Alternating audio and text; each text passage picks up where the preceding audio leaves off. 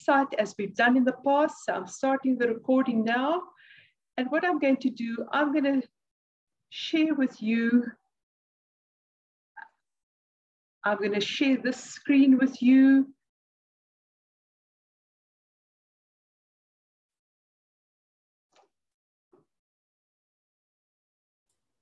We can see that. Can you see that? Yes. Okay, brilliant. I'm going to de-share that screen and share another screen.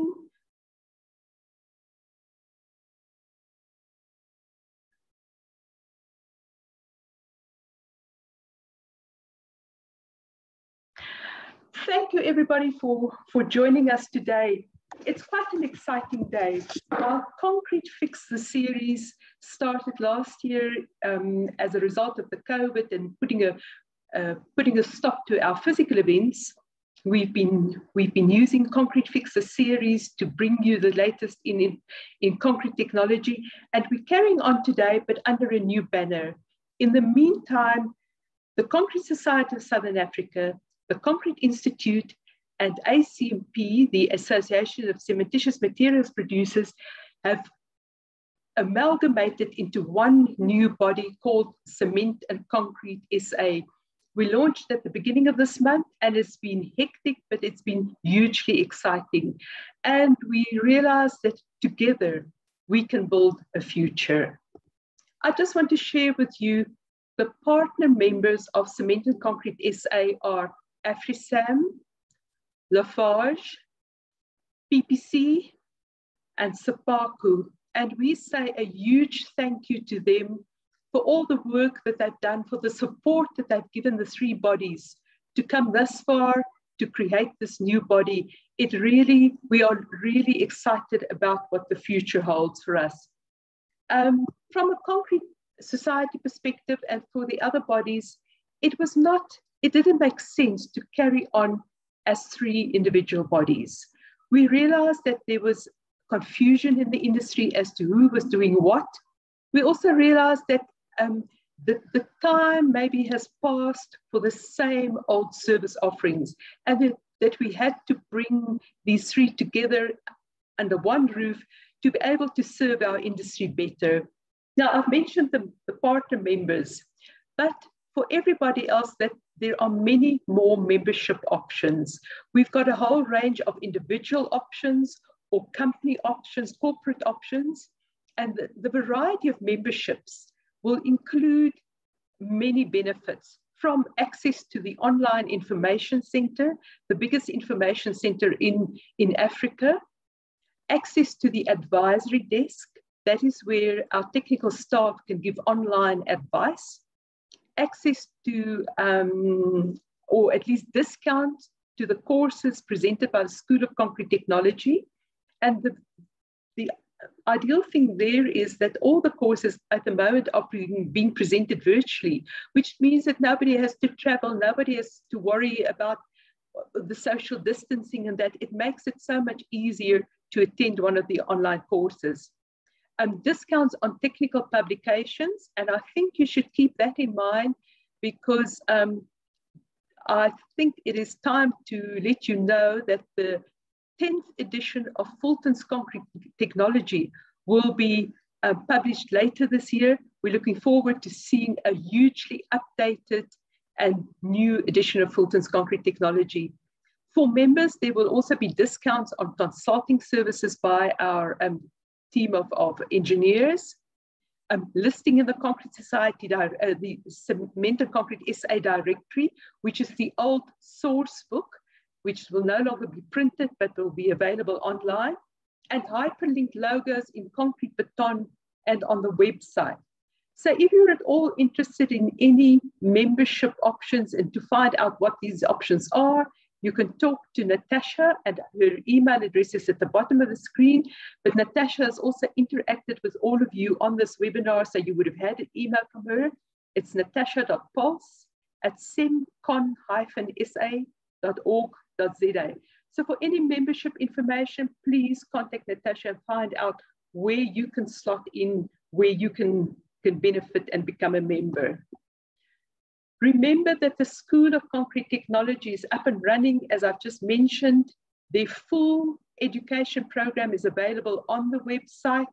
You can go to the website, which is www.semcon-sa.org.za, to get information on the courses that are available.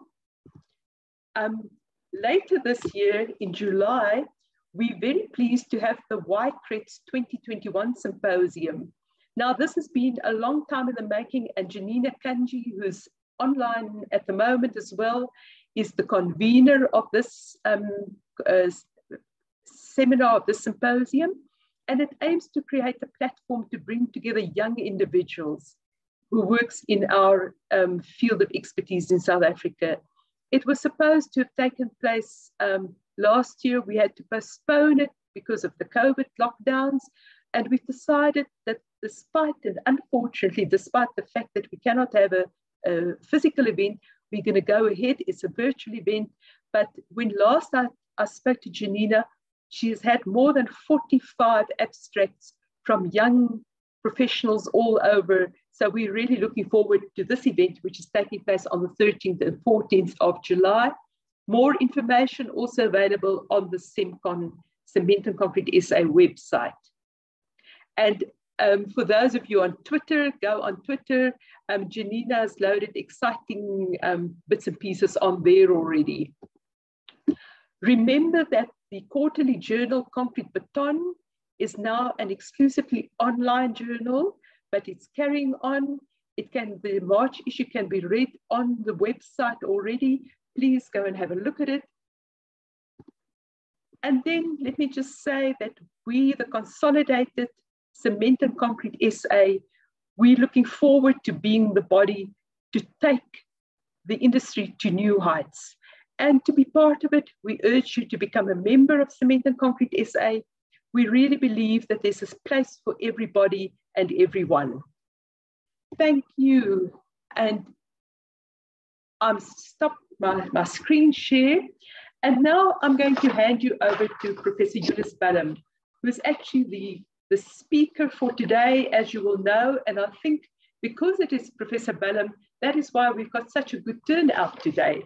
He's well known in our industry, but nevertheless, I'm just going to read you a very short biography of Professor Ballum. He's a very modest man, and whenever you ask him to talk about himself, you get the bare minimum. But nevertheless, let me tell you, Professor Ballum holds a BC, MSc, and PhD degrees in civil engineering from WITS. And after 6 years in the construction industry, he was awarded the Portland Cement Institute, which was one of the forerunners of today's Cement and Concrete SA, research fellowship based at WITS, and he was awarded that in 1989. And then he was appointed as a lecturer in 1992, and he currently holds a personal professorship in civil engineering at WITS. He was the head of the School of Civil and Environmental Engineering from 2001 to 2005, and his research is mainly in cement and concrete material science, and he has held the National Research Foundation rating as a researcher since 1994. He's a senior member of RILEM and has served on a number of their international technical committees. He served as the founding president of the African Materials Research Society and held a Brown Fisher Oxford Fellowship in 2000. Between 2006 and 2012, he served as the Deputy Vice Chancellor, Academic, and the Vice Principal at WITS. He served 2 terms as a member of the Commission of Higher Education South Africa and was chair of the Higher Education Quality Council. He is presently a member of the Council of Umaluzi, where he also serves as chair of the Assessment Standards Committee. In 2012 and 2013, he was chair of the board of the National Institute of Higher Education in the Northern Cape and has recently ended a 6-year term as Vice Chancellor of the new Saltplyke University in Kimberley. So dare I say, Kimberley's loss is Gauteng's gain, and we're very happy to have Professor Ballum with us today. I think the terms that he served in more, call it administrative positions, he was a frustrated researcher, and it is so lovely to have him back full on in a research capacity to share with us. And the topic of his presentation today, as you can see on the screen, heat of hydration of cementitious materials, and early age temperature development in large concrete elements. Eunice, over to you. Thank you, Anli, and thank you for that unduly long introduction, but that was kind of you. And thank you to Cement and Concrete South Africa for inviting me and asking me to, and agreeing that I present this lecture. I'm going to show my video for two reasons. One is as a sort of rebellion against lockdown culture, I chose to wear a tie today. But secondly, I hope you can notice, certainly the older peer amongst you will notice that I'm wearing the Concrete Society tie that was produced in 1994, when Concrete Society was 25 years old. Well, the 57-year-old organization, as Hanli has informed you, has died. And we now have a new organization called Cement and Concrete SA. And I'm sure we look forward to those developments. I do want to just pause a moment to, sorry, I need to get this going. There you go. I wanted to dedicate this the seminar to really my one-time student, research colleague and friend, Dr. Peter Graham. Peter succumbed to COVID-19 infection earlier this year, and it was a sad loss. And Peter certainly, those of you who don't remember Peter, he was the CEO of Slagment at the time, retired, and I think probably irritated his wife in the home, and so she put him out into the garden. He came to Wits, and he did a PhD, and spent a long time working with me. And Peter certainly made a big contribution to the work that I'm about to present today, especially in its early development phase. Yeah. So just a quick overview. I'm going to talk about cement hydration and the rate of heat evolution. I'm sorry for those of you for whom this is a familiar subject. I am going to go to the basics a little bit. And then I want to talk about this idea of measuring the rate of heat evolution in cement, why that is important. I'll talk about the form of expression of that heat rate function, and the need to normalize the heat rate function using a maturity approach rather than a clock time approach.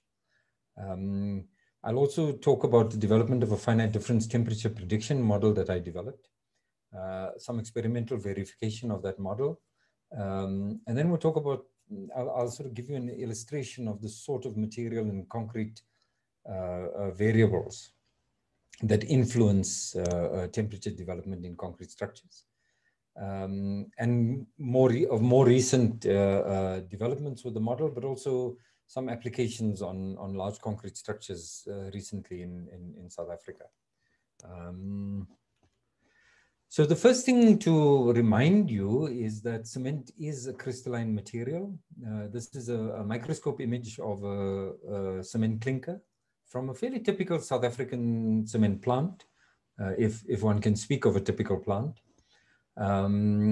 This is a microscopic view of a polished section that was then etched with hydrofluoric acid. And we're looking at it under reflected light under microscope.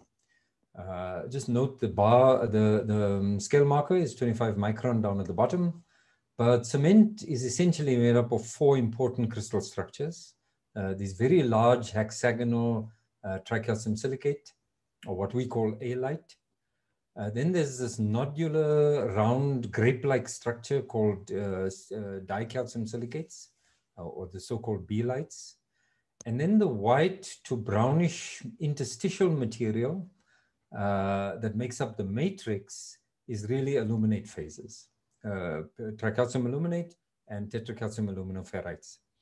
These four crystal structures dominate the hydration characteristics and in fact dominate the heat release characteristics as we will talk about in a short while.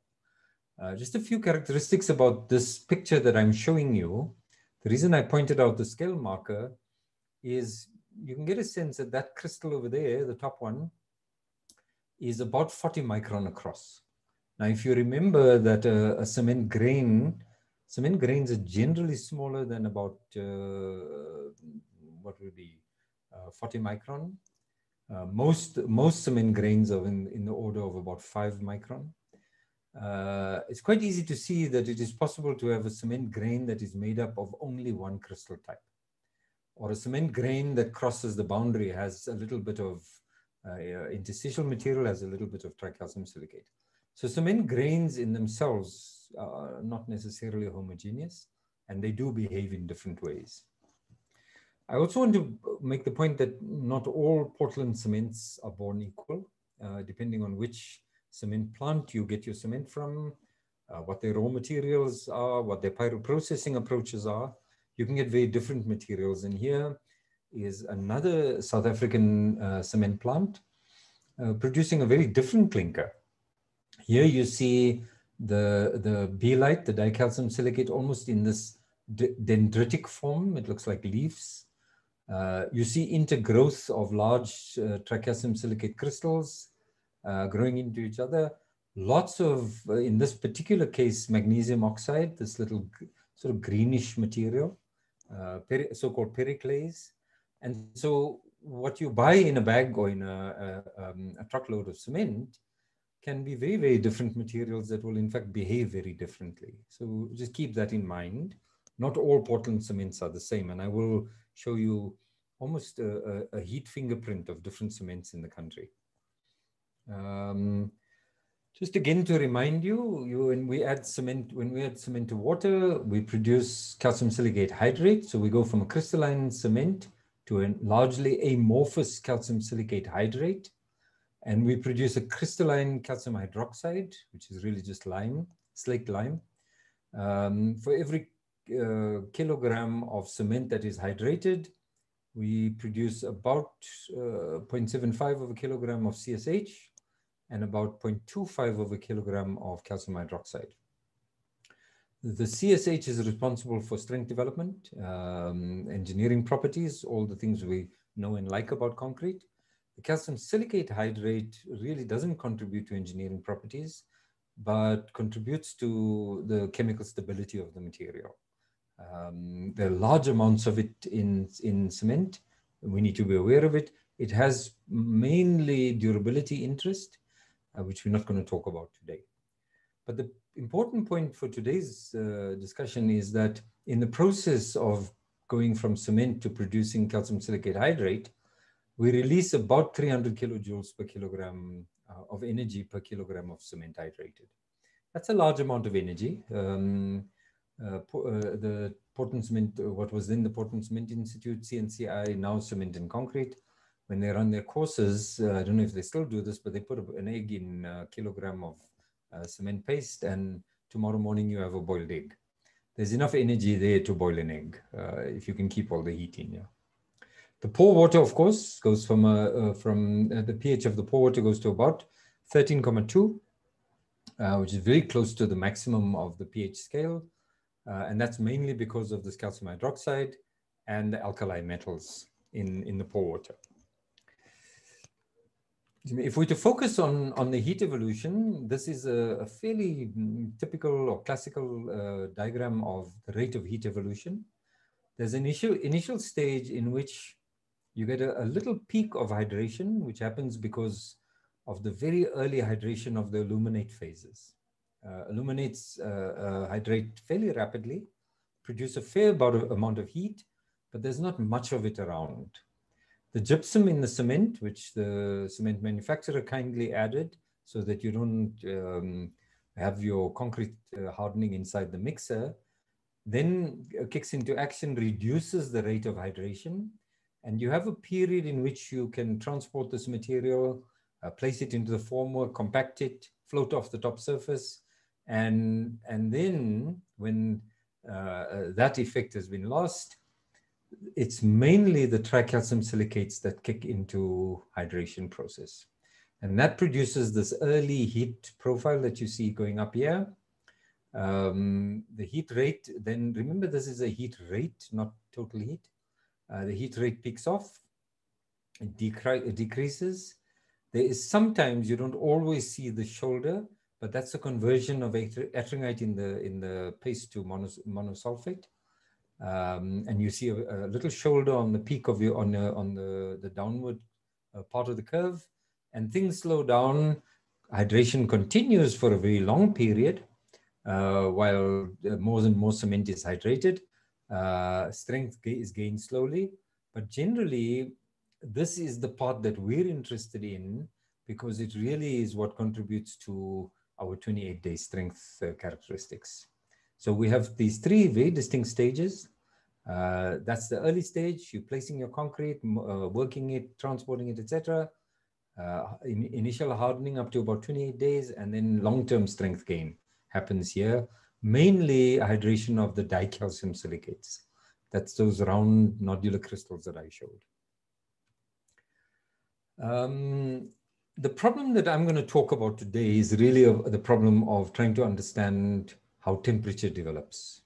Remember, temperature is a consequence of heat. Temperature is not heat, just as falling is a consequence of gravity. Temperature, we're interested in temperature because we can measure it. Heat is a lot more difficult to measure, but we are interested in temperature because we also know that our materials behave and respond in particular ways to different temperature environments. Essentially what we've got, if I can simplify it for the purpose of this lecture, is a block of concrete, two-dimensional. We've got a point A, which is in the center of the block, near the center. We've got a point B, which is near the side. What we do know is that as the concrete heats up because of the heat of hydration, the inside will rise to a temperature and eventually will start declining, will cool down until eventually it gets to ambient temperature again. That can be, depending on the size of the element, can take a very long time. People who measured temperature at Hoover Dam at the time of construction estimated that it took just over 20 years for the core of the dam, concrete, to get back to ambient temperature. That's 20 years, that's a long time. What we also know is that the concrete near the surface will certainly see an increase in temperature. It won't be as high as the center, and the cooling period will be a lot more quick or rapid than in the center. The problem that we face as concrete engineers, as designers, is if the temperatures at points A and point B are different, then the difference in the temperature could set up thermal stresses which will cause the concrete to crack. Initially, during the early stages, those of you who've worked on large concrete structures, because the surface is cooler than the inside wants to expand, is being restrained by the cooler surface. The surface goes into tension, and usually you actually see physical cracking on the surface. Those cracks are quite regular in their spacing. They're not very wide, and they don't go very deep. They're generally of the order of 50 or so millimeters. The more difficult phenomenon happens after the inside reaches its peak temperature and now wants to cool. And this could happen days, months later. When the inside wants to shrink, wants to get smaller because it's cooling, is restrained by the now stiffer outside, and so the inside goes into tension. These cracks are usually larger. Nobody sees them. Am I okay? Somebody called CRO has a microphone on. The cracks are internal. They're usually larger. Nobody sees them. And they can be a lot more of greater concern, particularly around serviceability issues, etc. So what we're trying to do is understand the temperature development across a block like this that is cast onto a rock foundation, restrained by this rock foundation, and so therefore stress can develop.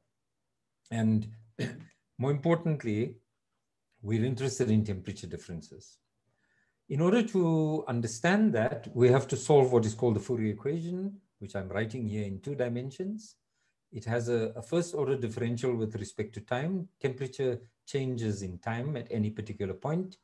Temperature changes with position across points. In this case, X and Y, that's the thermal conductivity. And there's a term for the internal rate of heat evolution. Okay, I'm going to spend a fair bit of time trying to understand how we arrive at this term. And that really is going to be a large part of this lecture. On this side, the density of the concrete, the specific heat capacity. Specific heat capacity is the amount of energy required to change the temperature of 1 kilogram of the material by 1 degree C. Okay, that's the specific heat capacity. That's an inherent property of the material, and you can determine it experimentally or calculate it. So that really is the situation that I'm going to try to cover in today's lecture. Let's start by thinking about how we're going to determine the rate of heat evolution. So what we would need to do is measure the temperature change of a hydrating cement sample over time. Okay, if we can do that, if we can measure the temperature change, as I said, heat is difficult to measure, temperature is easier. So if we could measure the temperature change of a concrete sample or a cement paste sample, what we would be able to do then is to calculate the amount of energy simply by multiplying by the specific heat capacity, normalizing for the mass of the sample divided by the mass of cement, and that will give us the energy per kilogram of cement. Okay, not really a particularly difficult physics problem. All we need is to know the temperature differences. If we then accumulate the changes in temperature over time, we can develop a total heat curve. And if we then differentiate that curve, we can get the rate of heat evolution. So dQ by dt is then estimated as the change in heat divided by the change in time. And that gives us the dQ by dt that we need to solve the Fourier equation that I showed a little earlier. Isothermal calorimetry has generally become very commonly used in the cement industry. However, at the time that we were developing our approach, isothermal calorimeters were few and far between. They were very expensive. So we built our own adiabatic calorimeter. Adiabatic, just to remind you, is you create a condition under which there is no exchange of heat between the sample and the environment. So if you can stop the movement of heat from the sample to the environment, you've got adiabatic conditions. And all the heat that is chemically developed by the cement is kept inside the sample. If we can do that, then we know that all the heat and the temperature changes are entirely due to the heat of hydration, and we can then go through this process and determine the amount of heat that was developed. It's not a difficult process, and I'll show you how we did that. This is really a schematic diagram of our calorimeter. We don't show you a photograph because the water level is controlled with a toilet valve. So it's a completely home-built calorimeter. Works very well, and it was included in an international round-robin test program. So what we do is we take a tank filled with water. We put a sample of concrete inside the water. We have a heater element in the tank. We have a stirrer in the tank, but the motor that drives the stirrer is outside the tank. The reason for that is we don't want the motor to put heat into the water. We have a temperature probe in the concrete and a temperature probe in the water. All of this is connected to a computer system with a power supply in case Eskom lets us down. And the computer monitors the temperature of the concrete sample, switches on or off the heater so that the water is exactly the same temperature as the sample. And so as the sample heats up, we heat up the water and the two follow each other. And if we can maintain that, then what we've done is we've created adiabatic conditions. The cable of the temperature probe in the sample comes out through a tube at the top. The tube is blocked with cotton wool. So we don't develop pressure inside of this chamber. There's air movement, but there's no bulk air movement. We can relieve pressure, but we can't move bulk air. Sample is cast in a plastic bottle. We throw the plastic bottle away when we're finished. And that really is our calorimeter. The clever part is the control system here. And those of you who remember George Gibbon, that really was his PhD, was developing the control system for ensuring that these two can remain at the same temperature.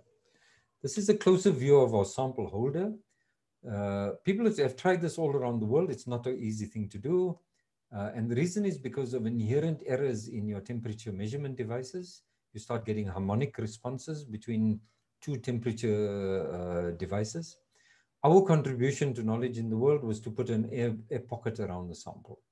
The air pocket acts as a dampener to eliminate any harmonic responses between, as a result of errors in your measurement devices.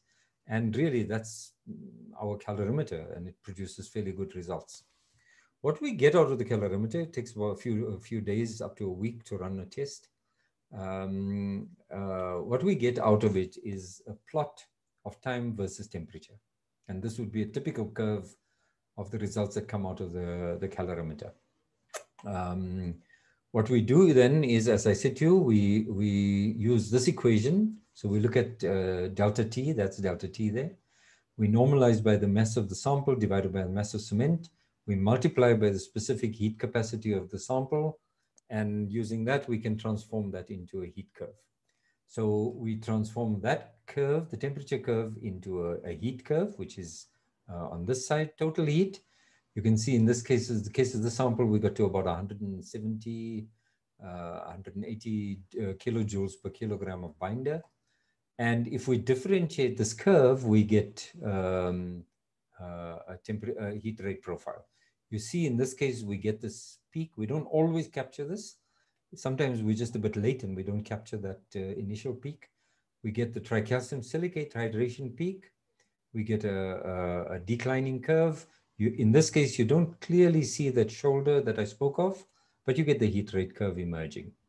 It's fairly simple and straightforward. The physics is not that difficult, and it actually works quite well. However, we've got a problem because as a chemical reaction, and you can see an internal circular problem here. The heat is being released through the hydration of the cement, which is a chemical reaction. The released heat causes a temperature increase. The temperature increase stimulates the rate of reaction, which then stimulates the rate of heat evolution. And so you can see a circular problem. So dq by dt at any time varies with the time temperature history of the hydrating cement. And the problem is that in a large concrete structure, because each point in the structure undergoes a different time temperature history, remember, as we said, the center gets hotter and quicker and lasts longer than the side, you have different heat rate functions. dq by dt will vary at all those points, even though it happens at the same clock time. So in fact, time is a useless parameter in this analysis. And we went and looked at the possibility of using the Arrhenius function. This is a commonly used function in the world of chemistry, where they try to simultaneously account for time and temperature in dealing with rates of reaction. And so here it's don't worry about the equation, it's an exponential function. That's the energy of the reaction. Okay, this is the Rankine constant for those of you who remember your chemistry, but that E term is the energy of the reaction. In this case, I'm normalizing to the time that would have been required if everything was kept at 20 degrees C. Okay, so in other words, if the concrete was cured, we got to a temperature of 30 degrees C, the hydration would advance further than it would have for a companion sample that was at 20 degrees C. Well, I'm then calculating the equivalent time at 20 degrees C. And that's really what I'm doing. This equation allows you to do that. Those of you who recognize this, 273 is 0 degrees C, 273 Kelvin. 293 is plus 20 degrees C. And so we have a temperature difference and a time difference.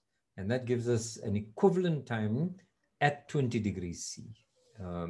I can pick up this concept a little bit later if anybody wants me to. But let me just illustrate how this works. So what we did was we then decided that it must be right to normalize the heat rate function. Instead of dq by dt, let's talk about dq by dm, where m is maturity. But of course, the world doesn't move in maturity language, it moves in clock time language. So what we did was we effectively created an imaginary time scale called maturity, which allows us to do the analysis. And then we go back to the real world of time using this dot product. So dq by dt is simply dq by dm multiplied by dm by dt at the time that you are considering. It takes a bit of time to get your head around this. And as I say, it isn't actually that complex. It's just the mathematics looks a bit difficult. But let me illustrate the point to you by showing you what happened in the lab. So what we did was we went into the lab with the suspicion that temperature would be an important variable. And using exactly the same concrete with the same binder, in this case it was a SM1, we did exactly, we started the adiabatic calorimeter tests, but we started at 3 different temperatures. The first one at 13, another one at 21 degrees C, and another one at 29. And as we expected, we ended up with 3 different curves, as you can see here. And that confirmed for us that there is not one single unique dq by dt curve for cement. It depends on the temperature environment in which you're involved. And since the temperature environment changes in a real structure, it means you have to account for millions of heat rate functions, which is clearly unacceptable. You can't do analysis like that. And what we needed to do was to see if it was possible to normalize this heat rate function.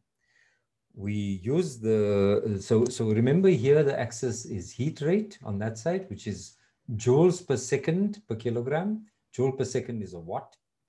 And on this axis, I'm plotting time, clock time in hours, okay? If I transform the axes, take the same data, transform the axes into maturity axes, those 3 curves collapse onto a single curve.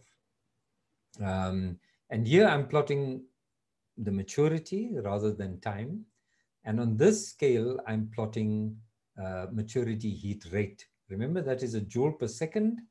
This is a joule per maturity second, where a second could be longer or shorter than a clock second, depending on the temperature. But once we did that, we were able to normalize the heat rate function. Of course, that was an important breakthrough because it then allowed us an instrument to go and solve the Fourier equation. And really all we needed to do was to use the dq by dm curve to do the calculation, go back to dq by dt, and then we could solve the Fourier equation. And so that allowed us to start doing finite difference analysis. And I'll talk about that. Just an example of, this is 9 South African cements from 9 different cement plants. You can see one clear outlier. By the way, this is probably 15 years ago. Peter Graham produced these curves. So it's a long time ago, plotted in maturity language. But you can see that the point I made, that you can almost get a heat rate fingerprint for cement from a factory. If you have a sense of the heat rate profile for the clinker from a particular factory, you can produce this sort of curve. By the way, these curves were lab manufactured cements. So we collected clinker from the factory. We ground it in the lab to make our own cements. So in other words, and we put exactly the same SO3 contents, etc. So what we did was we eliminated processing variables from chemistry variables. So what you're seeing here, the differences you're seeing here, is only clinker chemistry and clinker characteristics. That is not as a result of grinding at the factory. And as I said, you can almost develop a fingerprint for cement from a particular plant. It certainly is probably worth doing this again at some stage. We need a conversation with the cement manufacturers. Yeah. Remember, I showed you this model. So what I did was I developed a temperature prediction model, and I'll go through that fairly quickly. I wrote a finite difference model rather than a finite element model, just because things happen very slowly in concrete. Our dimensions are large. This is of the order of sort of hundreds of millimeters rather than millimeters. and the timescales of the order of 1 hour rather than a few minutes. So it seemed logical to go to finite differences. And then, of course, I needed needed to model the air temperature around the sample. I simply imposed a sinusoidal function. I'll show you that in a minute. And again, as I said, my concrete block is cast on rock, a rock foundation. So this would be a typical large concrete element cast onto a rock foundation, subjected to air temperature that varies in some form. That's the equation I'm trying to solve. Just to remind you, for those of you who've forgotten your mathematics, this is one-dimensional analysis. I've got a point in a continuum. That's point M I'm interested in. And point M is surrounded by neighbor m+1 and m-1. The second derivative at point M is the first derivative at m-1/2 and m+1/2. And those first derivatives can be calculated numerically like this. So it's the temperature at m+1 minus the temperature at m divided by delta x. And that will give you that, the derivative at that point, or the slope at that point if you want. Similarly at this point. And then if you take the difference between those derivatives, you get the second derivative. And that's what you see there. Each time it's being divided by delta x. And that then tells you that the second derivative is given by the temperature at the partner nodes and the temperature at the node that you are interested in. The first derivative with time is simply the time at interval n+1 minus the time at interval n, the temperature rather, divided by the change in time. That's simply the derivative. And so you can do these numerical, this is really computational analysis. Those of you who have forgotten your applied maths, perhaps go back to it, but nothing very difficult and complex here. I set up the equations for these 4 scenarios. I'm interested in point P, remember, okay? In this case, P is an internal node surrounded by 4 neighboring nodes. It's exchanging heat with 4 neighboring nodes. In this case, P is a point on the rock foundation, surrounded by 3 concrete nodes and 1 node inside of the rock. In this case, P is a corner node surrounded only by 2 partner nodes, sharing heat with 2 nodes, and externally exchanging heat with the atmosphere, with the environment, through a heat transfer coefficient called H. In this case, P is a side node, sharing heat with 3 neighbors and exchanging heat with the environment through a heat transfer coefficient called H. H depends on whether the formwork is in place or not and what type of formwork. If it's wooden formwork, H will be quite low. If it's steel formwork, it'll be about the same as if there was no formwork. When you remove the formwork, H then has to go up again, and the model allows for that. The ambient temperature, as I said to you, I imposed a sinusoidal function. This is actual data. It's not bad. I'm sure I could improve it, but it's not bad. Seems to be okay. We then went into the lab and cast a 1/2 cubic meter of concrete. We thankfully got a 1/2 cubic meter from one of the local ready-mix companies. And a 1/2 cubic meter mainly because that's 700 by 700 by 1 meter long. We heavily insulated these ends, effectively making the element infinitely long in the Z dimension, because heat cannot flow through, or is limited in flowing through those axes. Heat really can only flow in 2 dimensions. Remember, I'm forcing the test to look like my 2-dimensional model. We instrumented at these points along the central axis of the center of the block, and horizontally and vertically, and those were the results. Fairly reasonable predictions of the maximum temperature at the center, the bottom temperature, in fact, very good predictions down here. Not very good on the boundary. Side face, the model is predicting a sinusoidal function, which the actual measured temperature didn't show. You can see varying according to the ambient conditions. Similarly, at the top, 200 millimeter deep, not, it's okay, it's acceptable, but really not, I think we had a boundary condition problem and I recognize this. And there's certainly room for improvement of that model.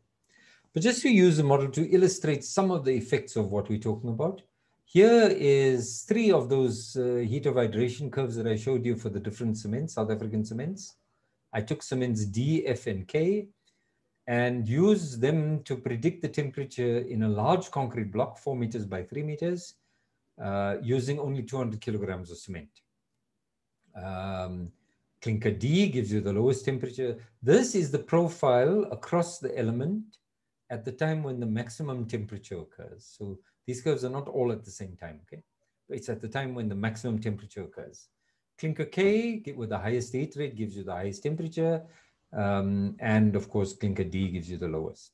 But if you started at 20 degrees C, or the surface is at 20 degrees C, you've got a 20 degrees C difference between the surface and the inside, in this case. Here, you've got a smaller element, only 0.5 meter by 0.5 meter, but with a much larger cement content, with a higher strength. Let's say it's a ground beam or something. Clinkers F and K make no difference. Clinker D makes a significant difference to the temperature of development. So it's something to bear in mind, is just the selection of your cement type in relation to the type of structure you are building. This is the effect of cement fineness. The finer you grind your cements, the total amount of heat will be about the same. Finer cements will give you more heat just because you will hydrate more of the cement. But the heat rates go up very significantly, and it does affect the temperature development in the concrete. Typical fineness for South African cements is about 3,000 square centimeters per gram. We ground these in the lab. We made some little more coarse. We made finer cements right up to almost 5,000 square centimeters per gram. And that's the top curve that you see there. So, you know, a fairly low heat rate cement can be turned into a high heat rate cement just by grinding finer. And it's something that we need to keep our eye on with regard to fineness of grinding as well. Here's an example of the effects of supplementary cementitious materials. This is, in this case, it's slag. Slags, fly ash have a profound effect in reducing rate of heat of hydration. Interestingly, when you add slag, the more slag you add, the peak goes down, but the peak happens earlier. So with slags, the peak heat rate happens a little bit earlier.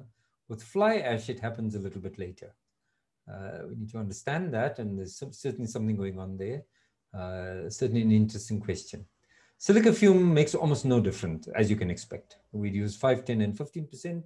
Makes almost no difference to the heat rate function, really, because silica fume itself is quite a powerful pozzolan, but in itself, it also stimulates the further hydration of the cement.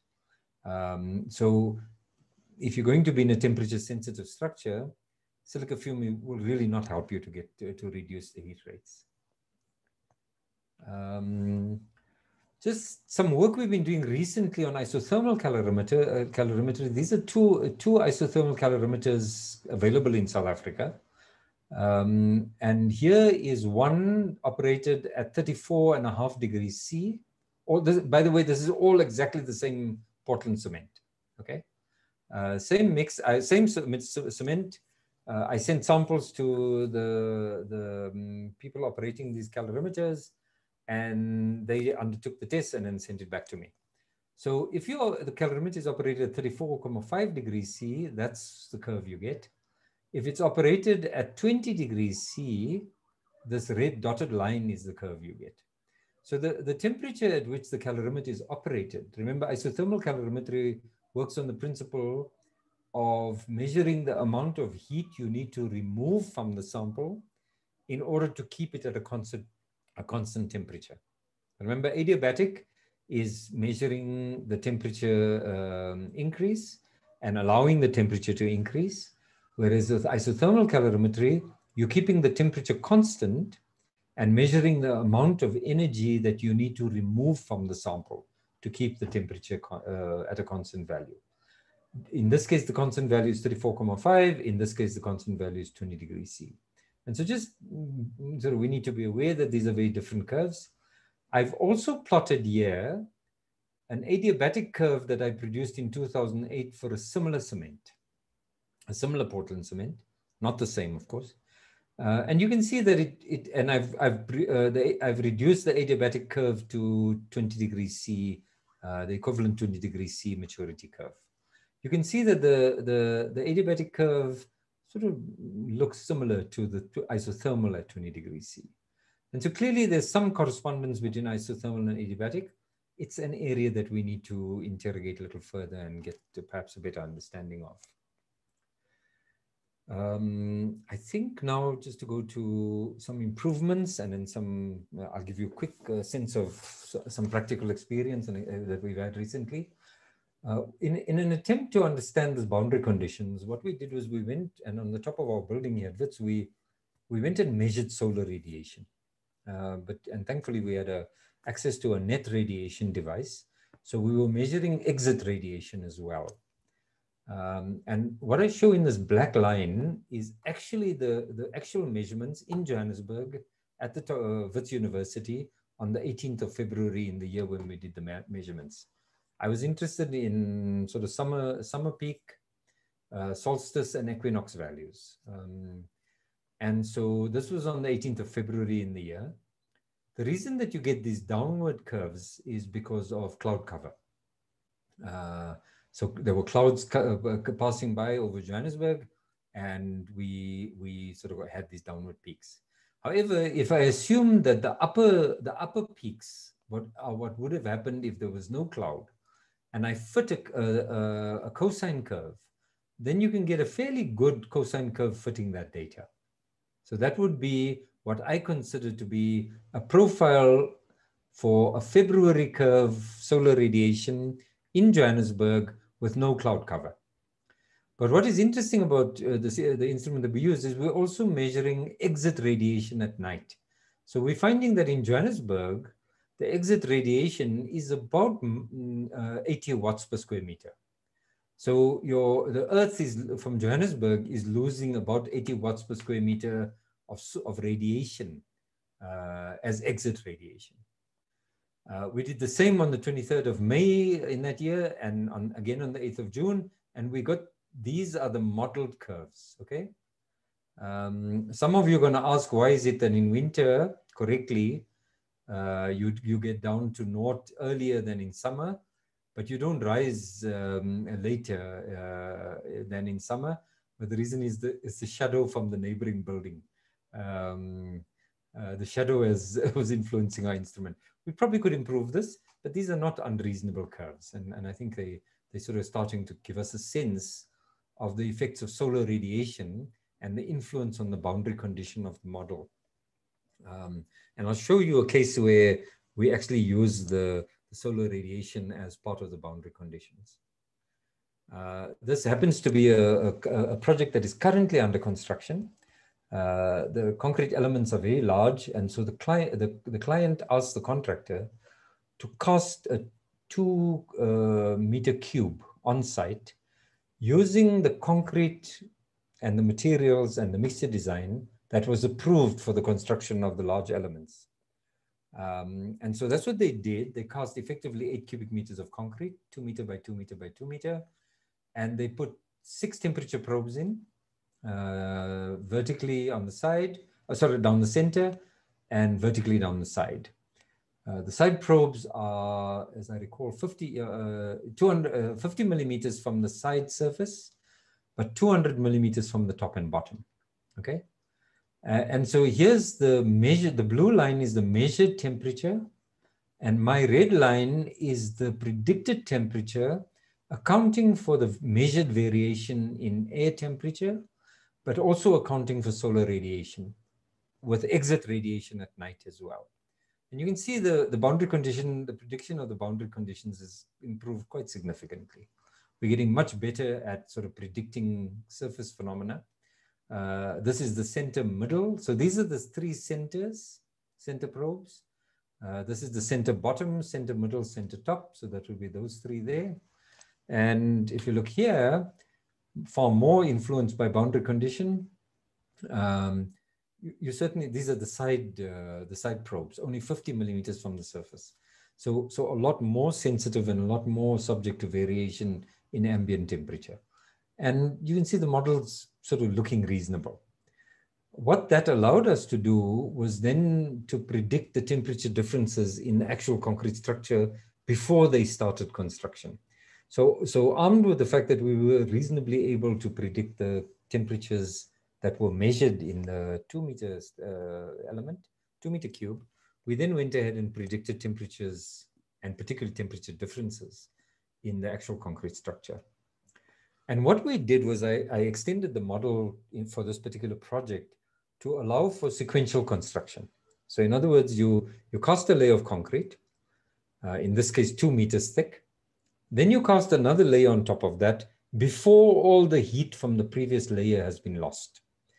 And then, of course, you cast another layer on top of that. And I'm interested particularly in the middle layer, because that is the condition that will happen for all sequential construction layers.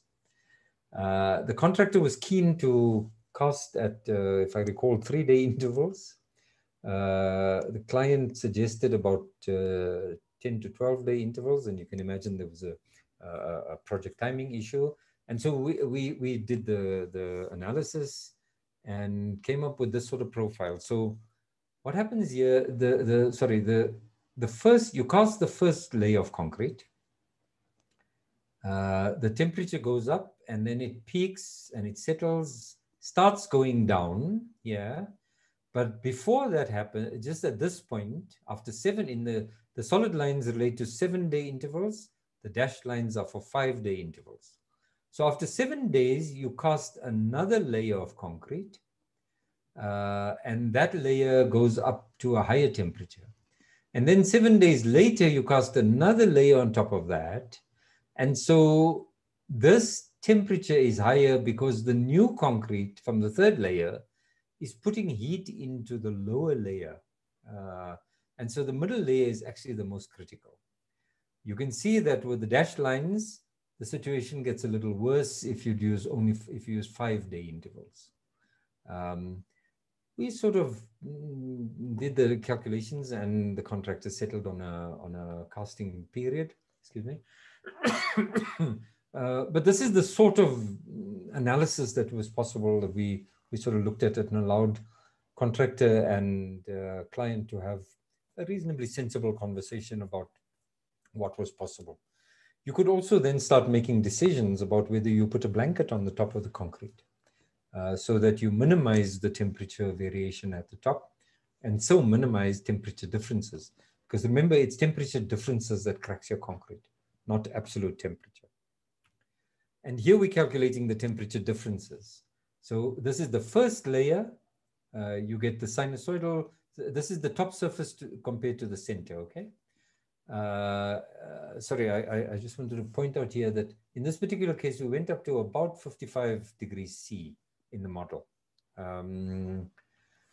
Here you see the concrete going, the temperature differences going well as high as about 32 degrees.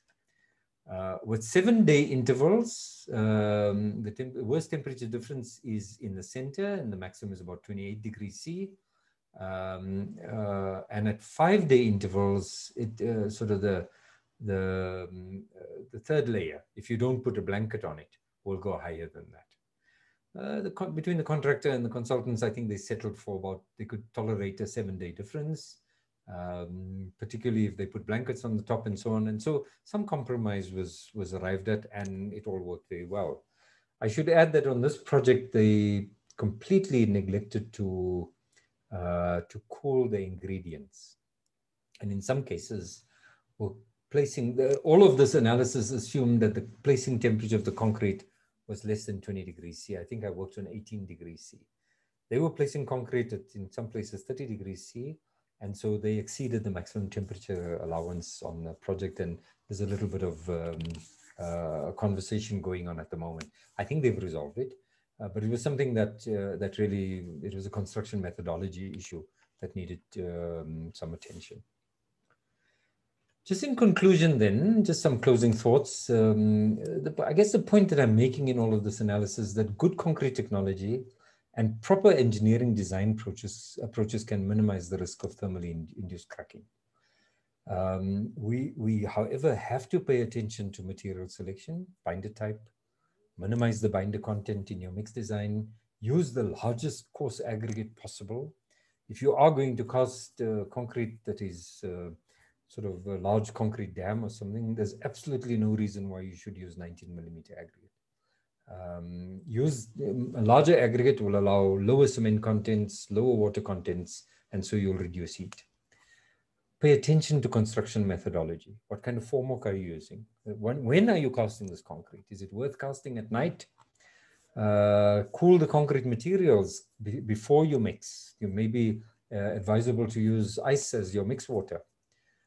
Consider sequential construction, insulation systems, post-cooling systems, etc. And then, of course, don't forget internal reinforcement. If you're going to stop control thermally induced cracking internally, joint spacing, grouting arrangements, internal reinforcements are all important. With that, Hanli, Kyalibocha, and thank you very much to all. I'm quite happy to take any questions or comments or criticisms. I don't know if I should keep my screen in case somebody wants to refer to a slide, but please do go ahead. Thank you. Eunice, thank you so much. And please do keep the screen shared.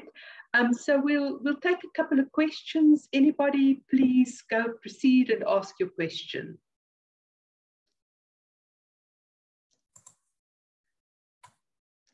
Hanli, could I ask a question, please? Please go ahead, Mark. Eunice, those photographs that you gave at the beginning, those micrographs, which showed the form or habit of the clinker grains, and you showed just how very different they were from one clinker to the next. One of the questions I have is, could there be an influence of polymorphs in those clinker grains in terms of the heat generation? So one C3S gives you a different fingerprint to another C3S because of polymorphs.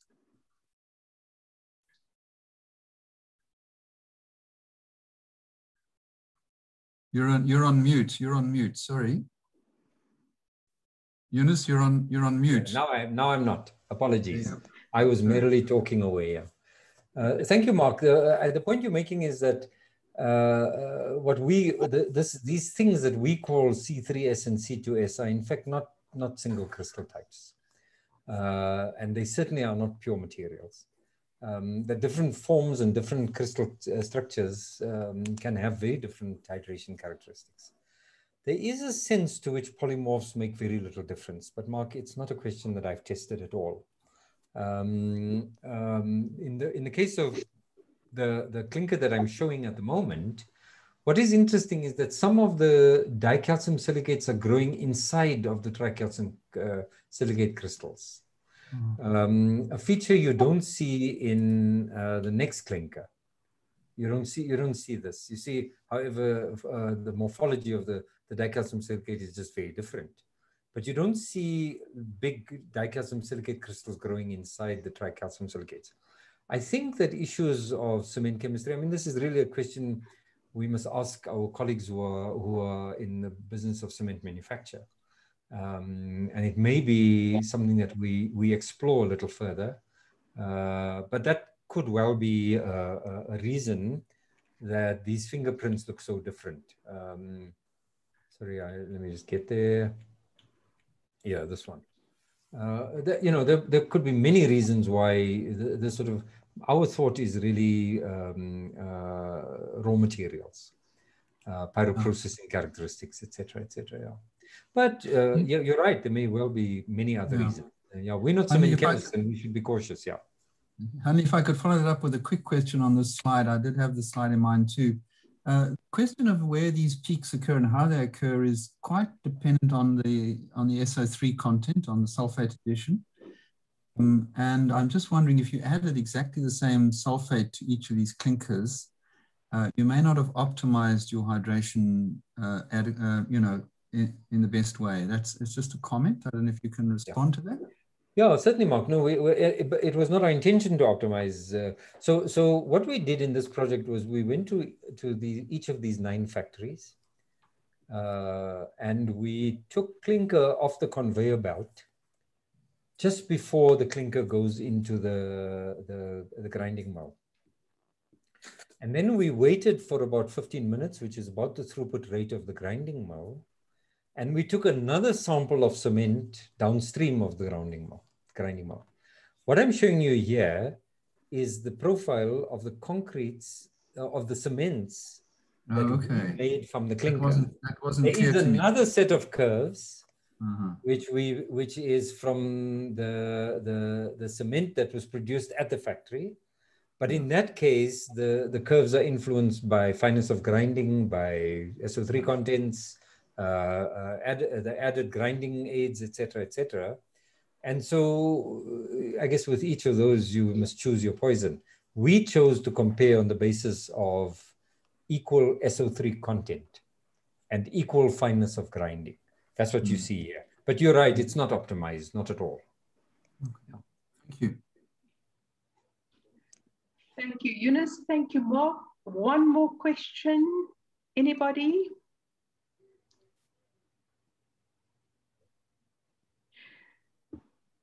Eunice, it doesn't look as though there are any more questions right now, but I really do want to thank you.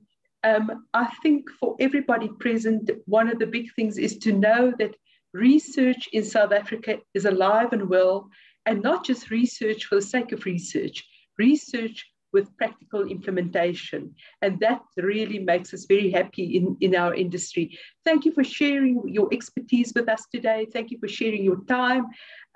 And please don't go away. We're going to call on you again at some stage to share more with us. Thank you so much, Eunice. So everybody, in the notice that Natasha sent around, she asked if you need CPD points for having attended the seminar. Please make sure that she's got your EXA registration number. Natasha will communicate with you when the CPD points are available on the website. So keep your eyes open. We're using a third-party CPD accreditor at the moment. So it may take a couple of weeks. Bear with us, but Natasha will communicate as soon as they are available online. And Eunice, you may find it interesting to know that today we actually had somebody attending all the way from Croatia. So welcome to everybody from Africa, from Croatia, wherever you've attended, you've logged in today. Keep your eyes open. We've got more webinars planned for the rest of this year, and we hope you found this useful. Remember to become part of the future of this industry in South Africa. Become a member of Cement and Concrete SA, and we see you soon. Thank you, everybody. Goodbye. Thank you, Hanley, and thank you all. Bye-bye.